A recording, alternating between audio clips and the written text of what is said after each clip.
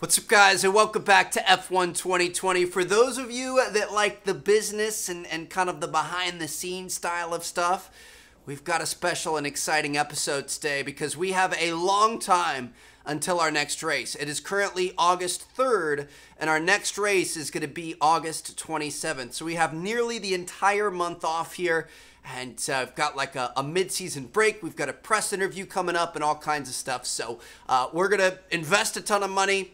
We're going to focus on building up our teams and seeing what we can do here, and I'm kind of excited about it, so hope you guys are too. Let's take a look at our activities for this week. So it looks like we've got 4 days, and then we've got a press interview, and then we move into the season break. So let's see how we want to split up these 4 days here. We've got a couple of 3s. There is a 1 to work on driver acclaim, or we could do the 2 2s. This is going to work on racecraft of our boy Nick. It's going to work on the aero team, aero department focus, power equipment upgrade is going to give us resource points. That actually sounds pretty good. I'm going to say I think that's going to be the best option. We're going to go with power equipment upgrade, and then since it fits, we'll just do that. It's not anything that I'm really too excited about. Now let's take a look at facilities here. So we've got $4.05 million, which is a pretty hefty chunk of change for sure. Really, part of me wants to work on this personnel analysis suite here. Second driver experience stat will slightly improve. The thing is, I don't know like how much of an improvement that is. You know what I mean? Like I'd like something concrete to know exactly what's changing. So we may wait on that for a minute. It is $3 million, so it's kind of expensive. Obviously, chassis is our next main focus that I really want to start working towards. Going to increase the number of simultaneous upgrades, the speed of our upgrades, the failure rate of the upgrades. What do you guys think? I'm going to say, should we do quality control? Part of me really wants to get the fabrication upgrade so we can get 2 simultaneous developments. But I'm not sure if we're really going to be using that anytime soon. Because if we've got 3 weeks off, we're not gonna have many resource points that we're gonna be coming out with. But screw it, we'll go for it. Whatever. I feel like that's gonna be good to have in the long term. So we'll just go with that. We've got 1.5 million left. It's not gonna be able to get us anything in chassis. We could get a fitness center. Racecraft and awareness of our second driver improved. I'm not really too worried about that as of right now. Obviously, power, we're not going to be able to do anything. Durability, we could upgrade a couple things here, but I'm also not too worried about that. And we don't have enough there, so we're just going to save our money. So that looks good to me. In terms of R&D, I guess we could take a look at our tree. We are going to focus on chassis. So it looks like the suggested one is going to be the engine cover distribution. It's going to be a major weight redistribution here.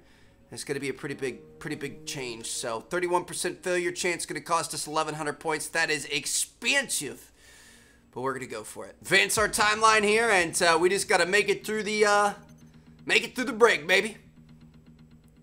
Wastegate actuator was a success there for our chassis, so that's pretty good. And now we've got a press interview.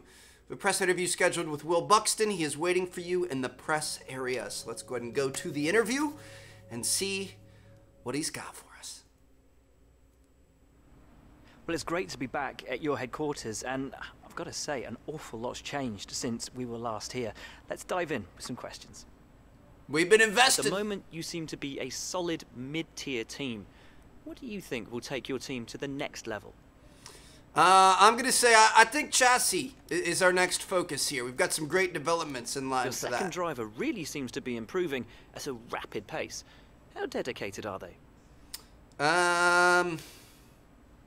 I guess we'll give him a compliment. The amount of time they spend preparing off track is admirable. I don't think he's that great. You've got one of the top teams in the Constructors' Championship. What's your secret to scoring those points?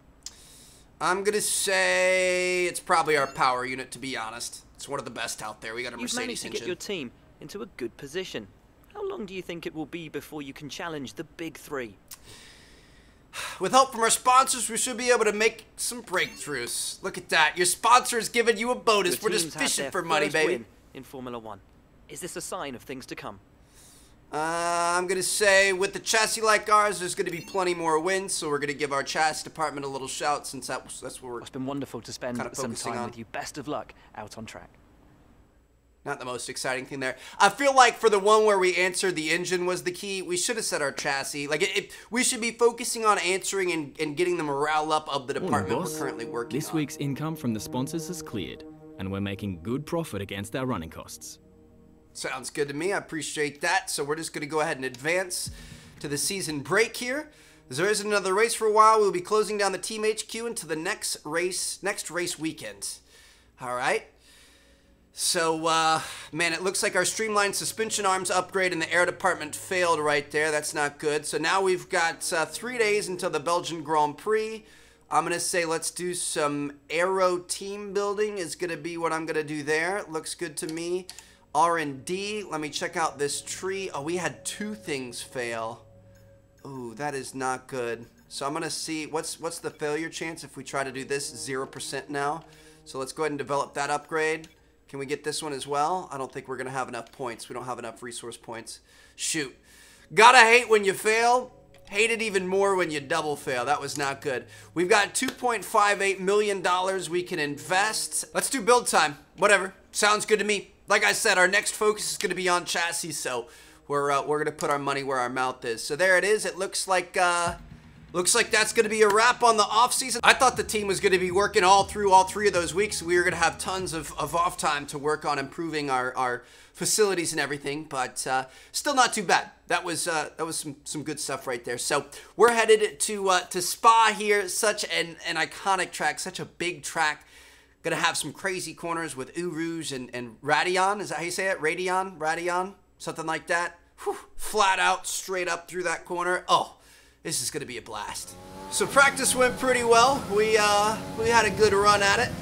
Had to go through 2 practices since this track is one of the bigger ones. The lap times take a while. We couldn't complete all of our challenges all in one, but this right here is my favorite section of any track that we're going to race on, dude. Oh my goodness. Just going up this hill.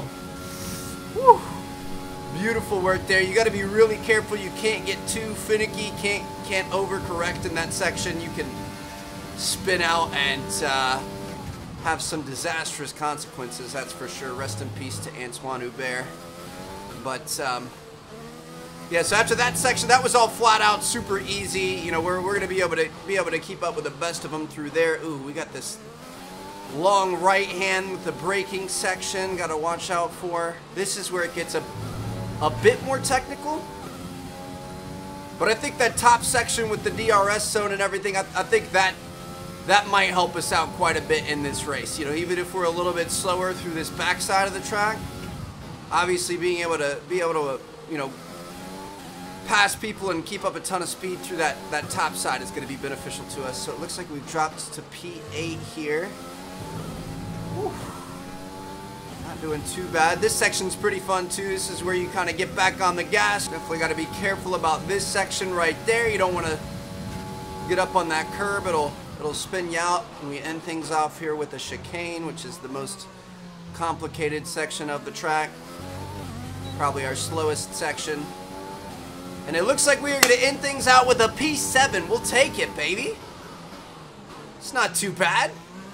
Going to be able to work with that, so it's going to be interesting to see how it works out. I definitely think through the turns and the corners and stuff on that middle section of the track we're going to be a little bit slower, but I think through the straights when we're flat out, obviously with our Mercedes engine and all of our work on our aero and stuff like that, we might be a little bit quicker. Got an interview here. Qualify that far up the grid? You know, I'm going to say show off our engine's power. Our powertrain department's going to notice that. Went well for you today? Couldn't pimp any of our other, you know, departments, so we might as well make one of them feel good. Did you feel that things went well for us today? I'm going to say the stars aligned and everything went our way. We're feeling pretty good. What was the secret ingredient for your performance today?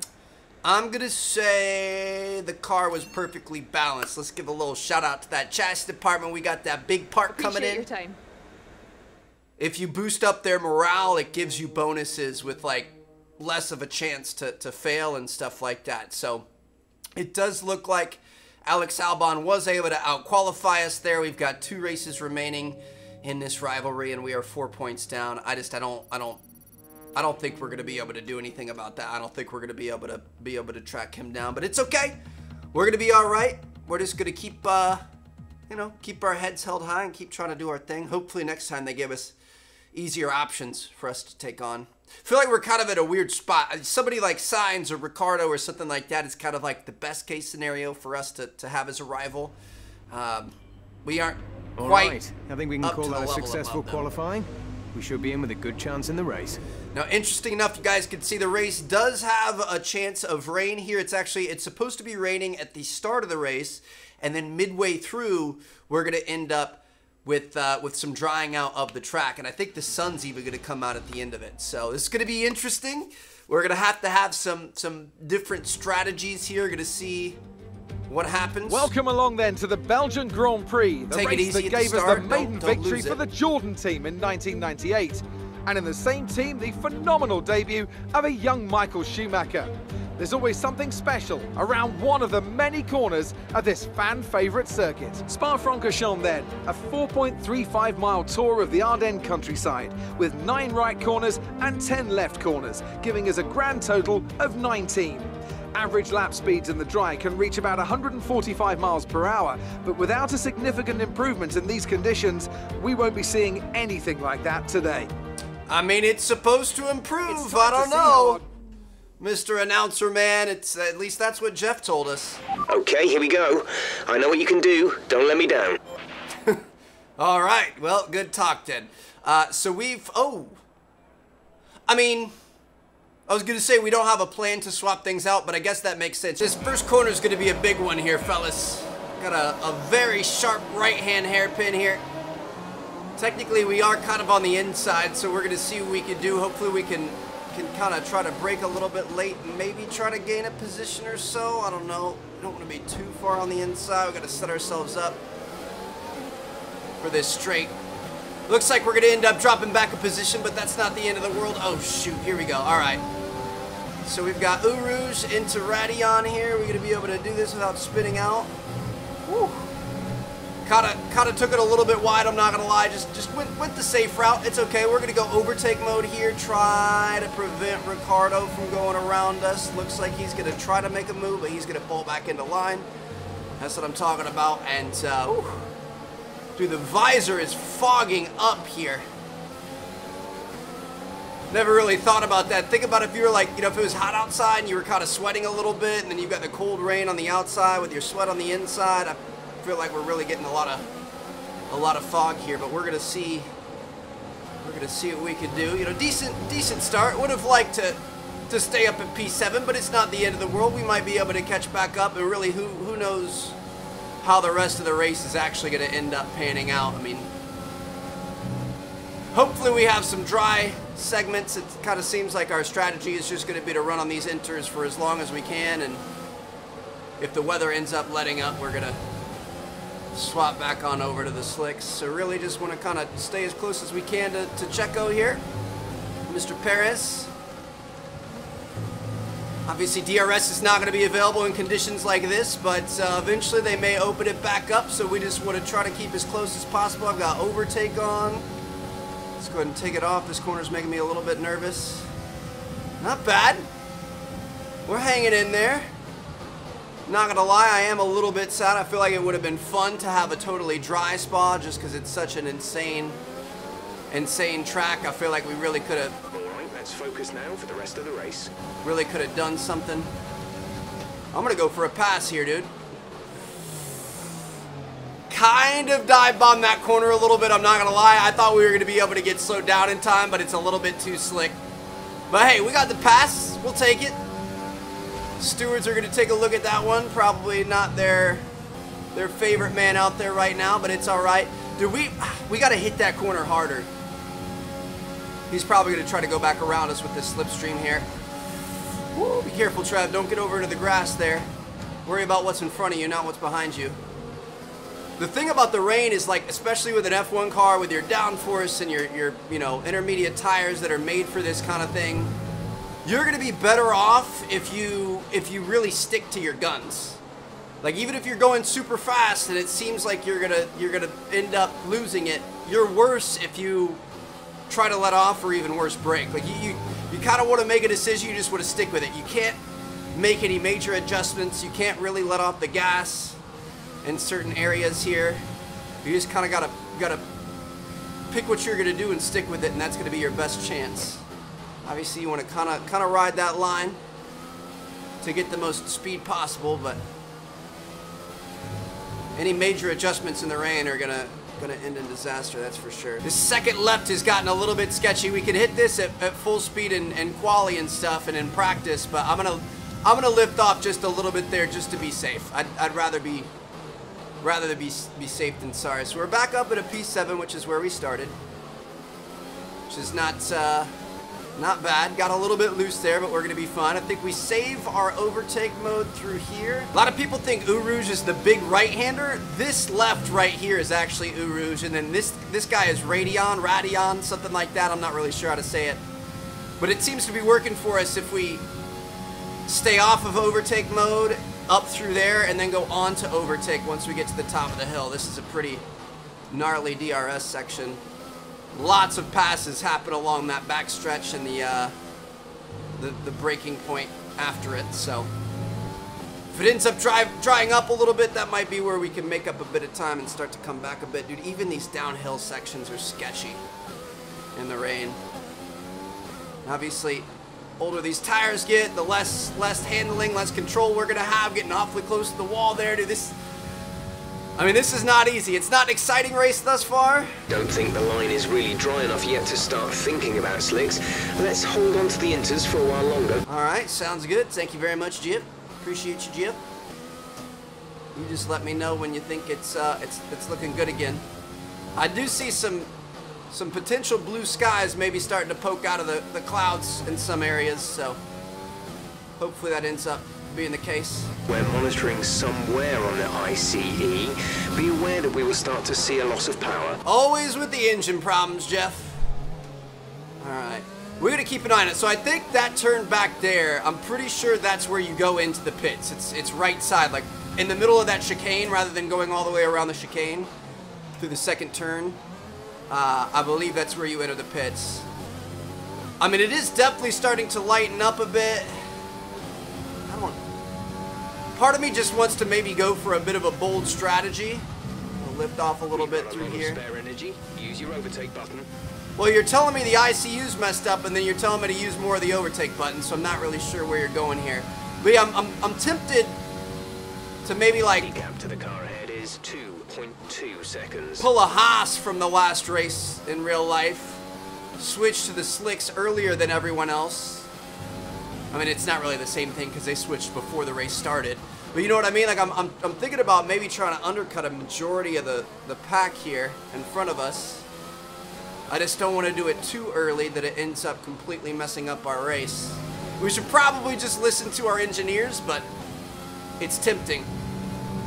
We've got 7 laps to go, which is not a lot of time, but we don't even have rain on our visor anymore, dude. I mean, as I say that, we're sliding around that corner in the wetness, but I don't know. It's starting to maybe become a question. Like, we're setting PBs here. Sector 1 and Sector 2 are our best sectors so far. I don't know, dude. Woo! Hang in there, Trev. We'll see if anybody else goes in. Nobody else. I'm for sure going in next lap. Talk to me about the tires, Jeff. I really want to know. Oh, okay. Maybe I'm you know, jumping the gun a little bit here, but it's starting to feel pretty good.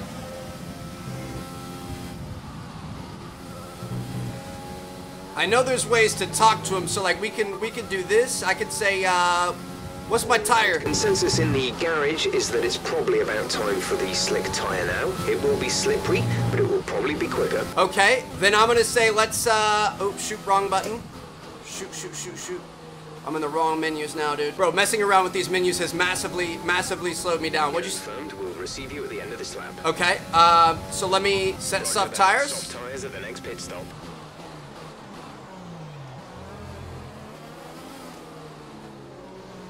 Didn't have my pit line set up for me? It didn't have me going in there. Please put me on the softs. Make sure you put me on the softs. I can't change anything now. It's too late. Put me on the softs. If you don't put me on the softs, I'm going to be mad. I want to be the first one in. I want to try to undercut everyone. I want to get back out there. What do you have? They've got the softs out. All right, we're good. We're good. Nick We're is in good. the pits. Nick in the pits. Exit now. You'll be racing as you leave the pits. Release, release. Here we go. After these tires now, we want to finish the race on this compound. Sounds good to me. We got 5 laps to go. Are we coming out in front of Hamilton? Is that what that just said? Did we just undercut? What happened? Did he have a bad pit stop or something? Hamilton is behind us, dude. That makes no sense, but let's go for it. All right, undercut strategy. Undertuck, is that what I just said? Whoa! Dude, what was that? Bit of damage to our right front wing. But we're just gonna have to deal with it. Oh my goodness, man. Come on, come on, come on, people, come on. These guys on the inters are just looking like schmucks out here. What was that all about? We kind of muscled our way through there, I'm not gonna lie, but I feel like we're on a bit of a heater right now. I feel like we're in good shape, and I just want to get out there. I've been looking forward to getting out there and making this happen. Whew. That was kind of fun, dude. I think they were gonna put me on the softs on lap 6. Obviously, we kind of forced the hand a little bit. I had asked them to box this lap, and they confirmed it, and then they didn't have the like guideline taking me there. I'm not sure what that was about. Oh, this is gonna be so satisfying, dude. We can just come all the way through here now. Full flat out. Are you kidding me? Whew. Nothing like an F1 engine. Just full beans, bro. Throwing the whole Goya at them. All right. So that's got to be a personal best sector 3. That's a track best sector 3 right there. That's what I'm talking about. Let's start really. Gap to teammate behind is 18.6 seconds. Let's start really giving it to him. I'm gonna even use a little bit of overtake here just to get us accelerated. We're gonna come in through here. See, I'm nervous about that. I don't think we're really supposed to go on that side of the line, but I want to be as safe as possible. I don't want to end up spinning out or anything. We're gonna get more aggressive with it as we go along. PB sector 1 for us right there. Dude, this feels so much better on the softs. Get these babies up to temp, and we should have a good couple of laps coming up ahead of us. And then they're gonna start falling apart a little bit too, so we gotta be careful not to push them too hard. But we're looking pretty good here. It's just, dude, it's so much more enjoyable than in the wet. Because all these corners, you can just keep it pinned down and just slowly maneuver your way through them. It feels so good. This next section, honestly, I mean, I really like Eau Rouge and that big Radeon turn or whatever you want to call it, but this section here where you're building up all through that. There's 5 laps of fuel remaining. Throw on your overtake mode. We should probably put Rich Mix on. Screw it, dude. We're giving it everything we've got. Coming through here like this, like that is just insane. Back off a Rich Mix. Don't want to tear up our engine too bad. That's gonna be a new PB right there. And maybe track best. Let's go for it. Oh yeah. Okay, gap ahead is 4.7 seconds. 4.7 seconds. I've been saving my fuel mix this entire time just because I really wanted to use it. Oops, shoot, use it in the dry. It wouldn't really make sense to use Rich Mix in the wet. Oh, that section is so tough. That wasn't bad though.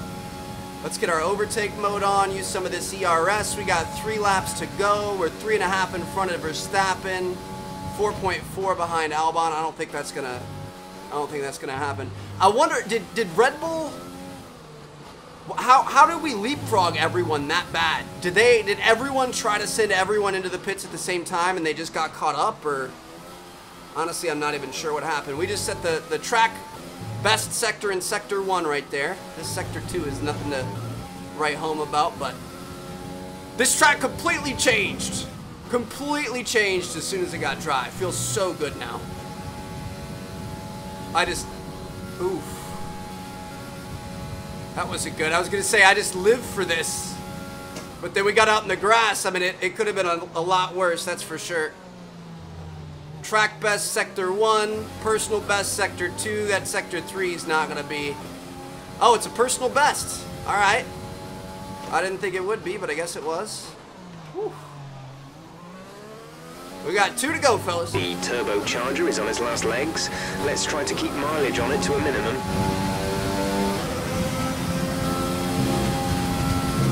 To be honest, I don't even think I'm going to use our rich mix here.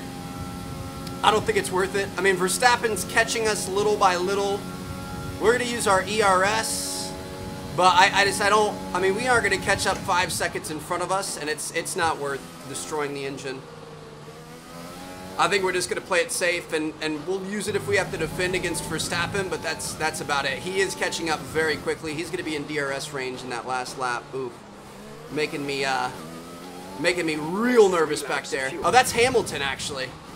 Maybe we do want to use our rich mix here. I really don't want to blow our engine up, but I also don't want to get past. I'd like to get this P4 if we can. He's passing us for sure, dude. He's angry back. Oh, they're both catching us. What is happening? Has the lead. How are they so much faster than us? I felt like we were doing pretty good through there. All right, we're rich. We're flat out here. We're flat out here. Be careful about that. Back it all off. They're not going to pass us through the chicane, I would hope. On Perez. They have an issue with their car. They're going to be slow. Interesting. I'm going to use a little bit of overtake mode here. Nope, they're not going to be able to get around us. All right. We're leading our teammate by 23.6 seconds. That's our slowest lap there. I'm really slamming on the brakes here because I'm trying to wait till the last minute.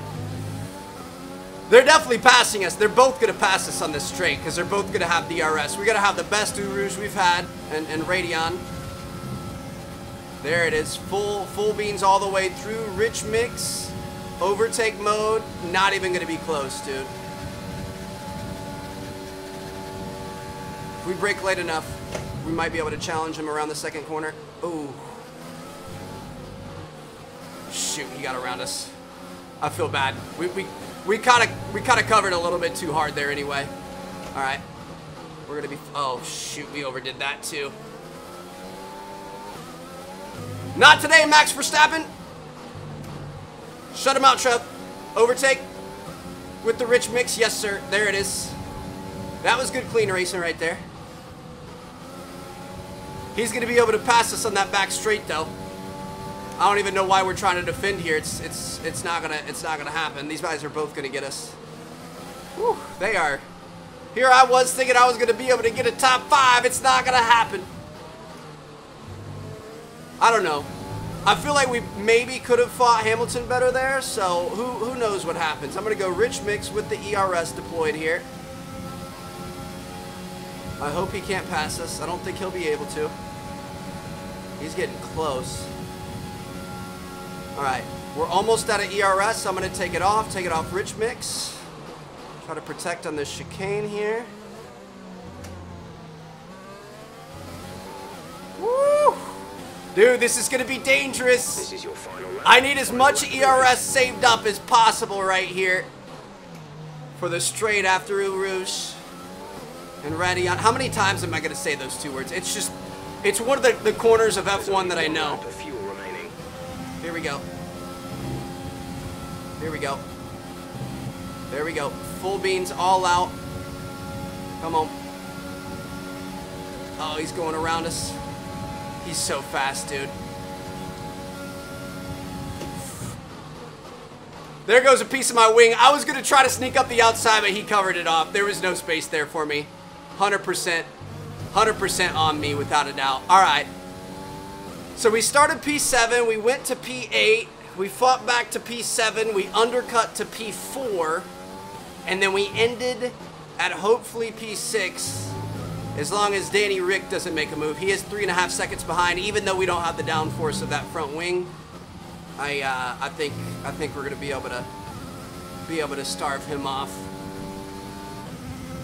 We've got all the rich mix, and we're saving up ERS for a final battle if we need it. But dude, that was a good race. I really enjoyed that. I liked the mix. I liked having to make the call to come in and pit.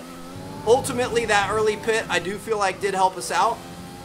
Obviously, we ended up gaining a position, so we can be happy about that. I'm a little bit nervous about this corner coming up here. I might lift off a bit just because we don't have that front wing. I don't want anything crazy happening. So let's go ahead and back this off. We're down into lean fuel. We don't need lean. Just come around here. Easy does it. And that's going to be a P6. We'll take it. All right, race over. Take care of the car on the way in. In the front part of the midfield, you know, it's not the worst thing in the world. Esteban Ocon ends up getting driver of the day. Unfortunately, that's not going to do anything for us in our rivalry against Albon. Let's see how our boy Nick did. So it looks like Charles was on top, Valtteri behind him. Alex Albon did a great job. He started in 6th and then moved up to 3rd. I almost feel like he would have been a better suit for driver of the day. Lewis started in 3rd, dropped to 4th. Max stayed where he was. We came in at 6th. Nick got 18th, P18. So not great, but it's better than 20, 21, or 22. Like our old guy was getting. So I'm still happy with how he's been doing. Alex Albon is straight smoke with his dog. He's every time I feel good about myself, he makes me feel much worse. But that's all right. Looks like the team is almost leveled up to 12. We hit all 3 of our tick marks for our sponsors, which is going to be another 900K on the weekend, and we are going to be heading back to the team HQ. We are going to be moving on to week 15 of 22. Or race 15 of 22 on the year. We're really starting to get down towards the end, and I don't know. I guess we'll see what happens. So I'm gonna see you guys in the next one. Drop a like if you guys enjoyed. Subscribe if you haven't already. See you guys tomorrow at Monza.